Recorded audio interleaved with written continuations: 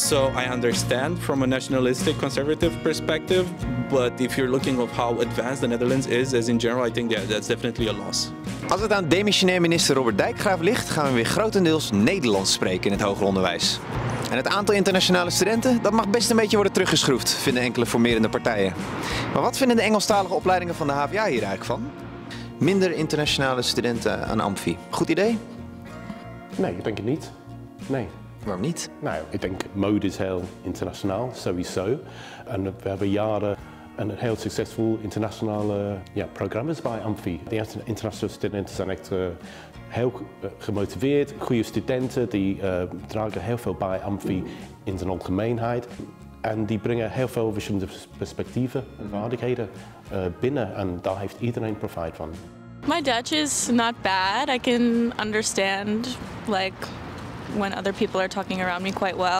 Okay, so can you speak some Dutch to me? Like, wat vind je van het weer op dit moment? Het weer is heel koud. Niet zo goed. Do you feel unwelcome by this whole sentiment of Dutch politics being like we should reduce the amount of international students that come here? Yeah, for sure. Het is natuurlijk zo dat aan de HvanA slechts 4% van de studenten international is.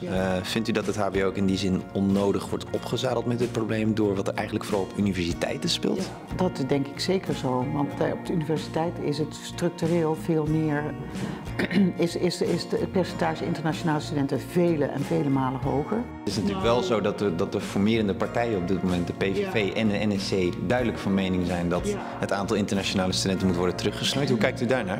Nou, over de formatie en de politiek en waar het naartoe kan gaan, maak ik me inderdaad wel degelijk zorgen. Let's face it, everybody will have an international workplace, even if you work just in a restaurant in Amsterdam or you work in a warehouse, in Breda, for example. So there's no going back? There's no going back, no. I think, well, they are trying to go back. I understand why it's a very nationalistic, conservative approach.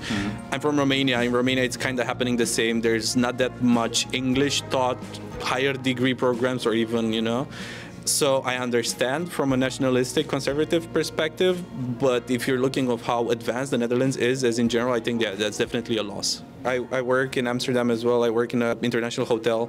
So yeah, there occasionally you'd get an older Dutch person asking why you don't speak Dutch.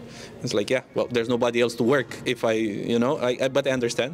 Er is jaren over internationalisering gehad. Dus bij iedere open dag was het zo'n pronkstuk van iedereen had een mond vol internationalisering en dan ineens waaide de wind onder.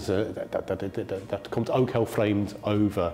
Dat je dat in eerste instantie omarmt en dan nu die rug toegekeerd wordt. Ja, precies.